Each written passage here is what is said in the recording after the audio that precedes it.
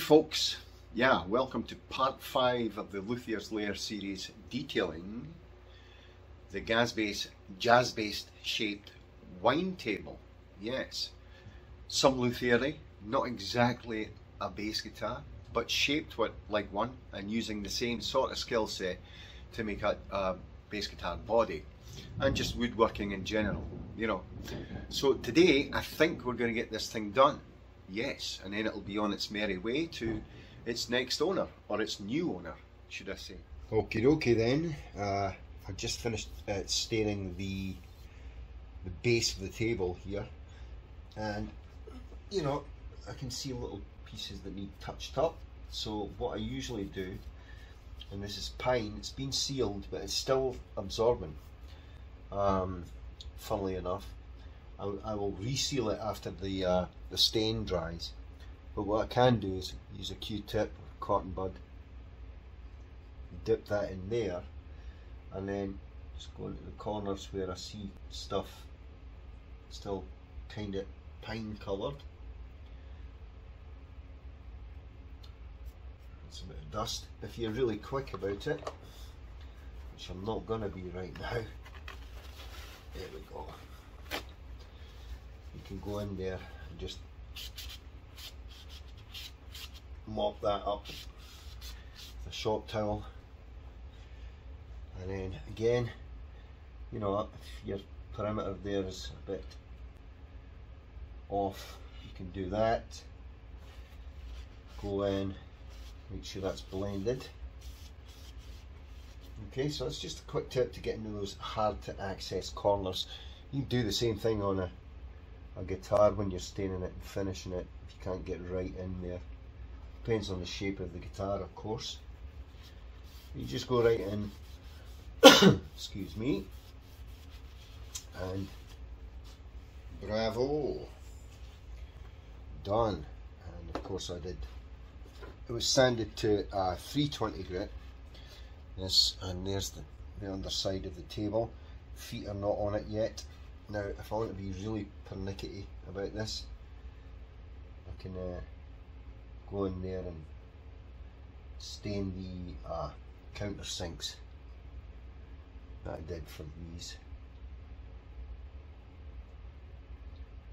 Just using the Q-tip, nice and gentle. Doesn't need much at all, so absorbent. And there you go. It makes it look much more finished and sort of professional. You know, you know, any little bits and pieces that you think might not affect a customer's opinion invariably will. So, you know, try and do your best. Make sure everything's there. Might even go down the whole inside there. It does give a better contrast also. So when this is going to be sold as a kit, only three pieces to assemble really, is the center column and the top of the table. And if everything's looking nice and the instructions are simple, everything else like that, then you're going to have a happy customer, and that's what it's all about, isn't it? Happy customer. So, let's go down the inside of that too, and we're done. And that's the base of the table, stained and ready to maybe seal again. I think I'll seal that again, sand it back again, and then it's ready for finish, which I haven't decided yet. The prototype I finished in a wax finish, so, and it looks really nice. So anyway, cool. Okay, so yeah, I just got this sort of tape together right now. I've got some reflective material now in the box. Needs to be tidied up a little bit, but I need to mock it up to see if it's actually going to work, because it's the first time I've tried this. So let's put the battery in right now. Okay, and that's our ambient colour. Wah, wah, wah. Yes, it works. It works. It works.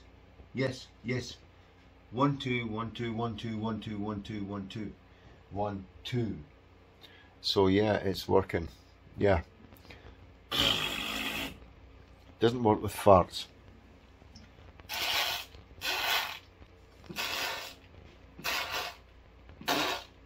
Probably need to change the frequency response, right? Anyway, yeah, it'll work. I'll probably need to adjust the sensitivity of it. I'm talking quite loudly here, but right, let's see what happens if I do this.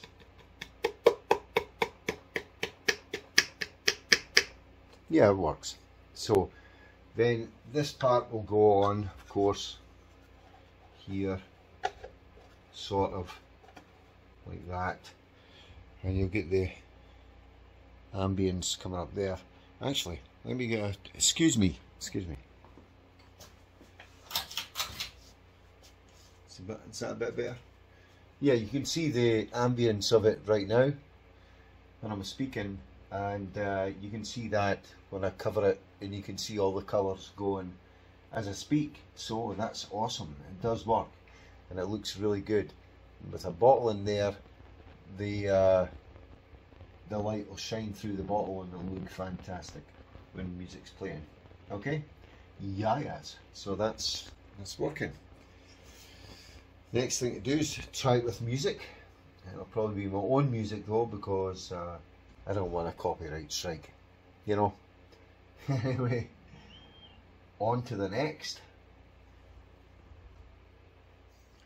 Okay, while I'm waiting on other stuff to happen or dry or finish or get on with, I can go ahead and start to finish off the base of the table here. And take a piece of lint-free cloth, and I've decided to do this in tung oil, which is a beautiful finish and also harder wearing than wax. So I will fold this up so I get a little pad to work with there. And what I have here is a little mix of like 60% min wax tung oil finish to 40% mineral spirits, just for extra absorption. I've already put a coat on of the tung oil and left it for like 20 minutes and then wiped it off with a shop towel, and same thing for the second coat. So dip it in and just start applying it. Smooth, even strokes. Some people just rub it on and then smooth it out after, and that's fine too. This is just the way I'm used to working. Just keep dipping it, keep working it. Start up here. There's a bit too much on the cloth here, but that's okay. It will be wiped smooth afterwards. And down here as well. Checking one shot there. And that's it. There you go. Okay, for the trays, again, same thing. I can just actually rub that quite a bit. Go around the edges there. Make sure it's in every nook and cranny. There you go. Same thing here.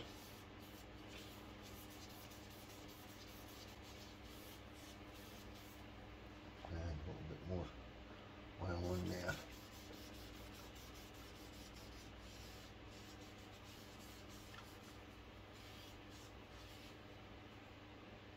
There, trying not to get in shot here.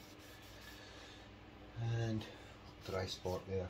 And there's a couple of splatters I see. We'll just even that up in a minute.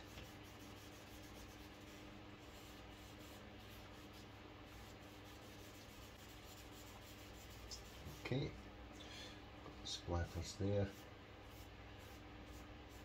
May as well just go over this again. Nice even strokes, don't need to push hard at all. of course.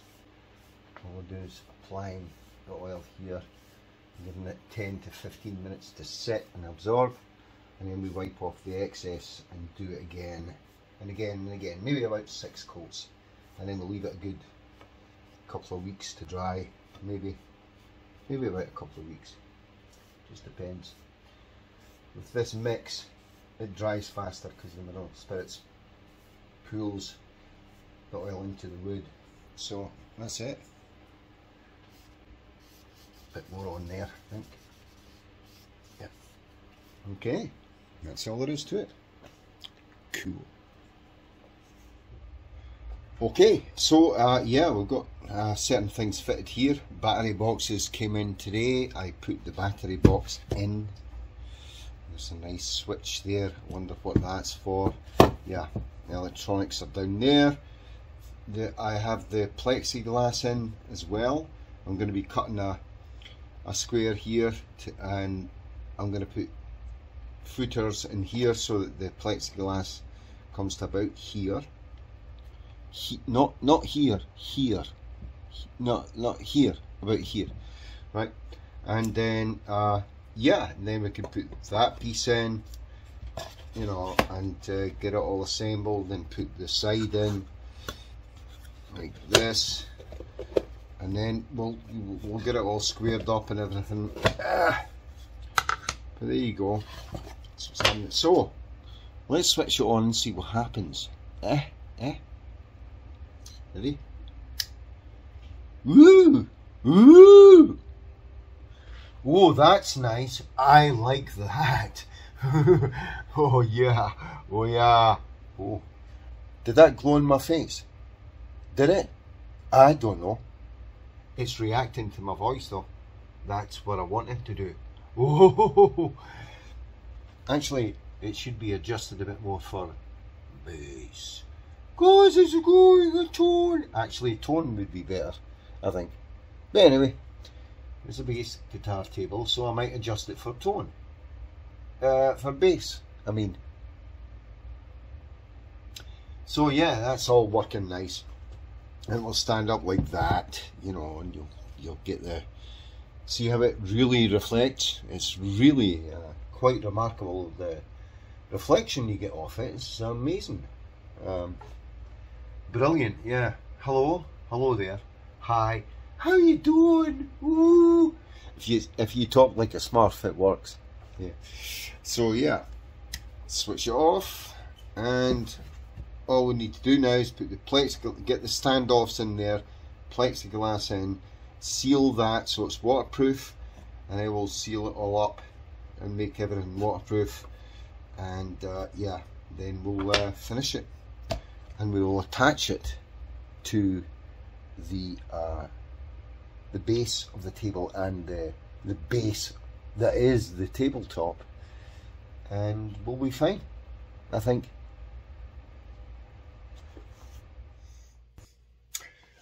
All righticles, yes, I've lowered the light in the workshop for a specific reason. Yeah, the column is kind of built. I need to sand it down and stuff, make it nice and smooth. Trim is on, and I put some nice Bibinga panels on opposite sides of the switch, which is here.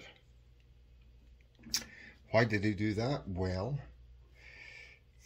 the veneer of the actual wood of the column on those sides slightly peeled. And I thought, well, how am I going to cope with that? I'll put 2 panels of Bibinga plywood on the side. Makes it look nice. There, Bibinga, not there, Bibinga. See, there and not there. There, not there. Right? So if we set it, let's set it that way. Set it that way. And let's throw the switch, which is, where the hell did I put it? Oh yeah, I put it around this side, didn't I? Oh. Now see, this is a marked improvement from the original prototype that I did, which was a dark light Really bad mistake on my part. But I'm going to rattle a wine bottle in there.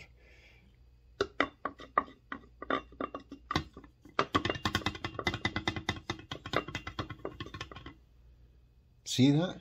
Isn't that awesome? Look, wait a minute, I'll dim the lights even more. Just wait. Okay, that should be even better. What about that? Yeah, let's have a look at that. That looks nice, doesn't it?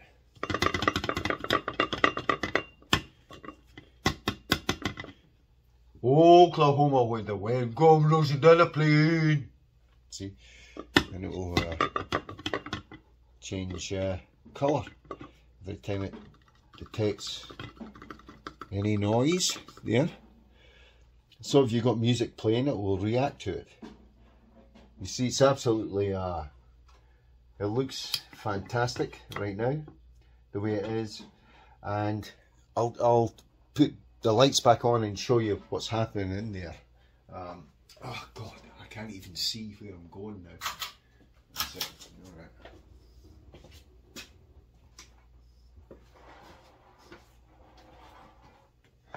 That's it. Is that better? That's better, isn't it? Yeah, let's put this light on too. There we go. Okay, so that kind of drowns that out, but you can still see the whoa, manna from heaven type thing going on there. So what is going on there? Well, hold on. We have, what I did here was, there's the strip light, okay, but there's plexiglass underneath there. You can see it probably with the shine, and it's been siliconed in there, so it's completely water resistant, or waterproof, I hope, so that condensation won't seep into the wood. The wood has been treated on the inside anyway with an exterior wood treatment solution. But yeah, that's the way it stands right now. Looks good, right? Yeah. So those panels were to hide mistakes, but I really like them. I might put them on all four sides and make a cutout for that too. But now I'm running into huge costs, so I want to keep it, you know, level costed. Speaking of leveling, I've got to, you know, just tidy up this part, but I can show you something else. This is almost dry. This part, and there you go. Sits on top like that. That goes in. Switch that on, and you got your stuff going, you know. So yeah, looks quite good.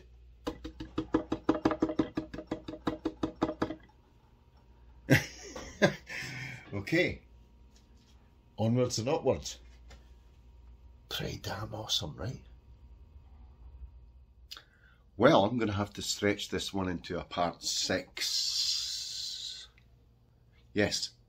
That's all we've got time for in this episode, but yeah, I'll stretch it into a part 6 and finish this project off, get it out the door, and we'll show some final assembly and stuff like that, and how the actual thing looks and works when it's all set up and done.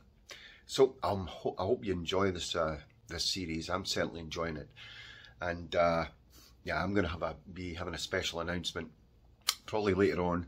The next video that I post will be a kind of a special announcement of some plans I have that are quite interesting, especially for people in the local community here in South Florida, in the southern 3 or 4 counties of South Florida. Should be fun, should be real fun.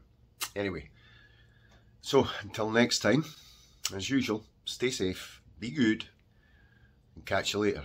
If you enjoy the channel, please consider subscribing if you haven't done so already. And to all my subscribers and people who support me, thank you very much again. And again, thanks for watching, folks. Give me a thumbs up. I'll catch you next time. Take care. Bye-bye.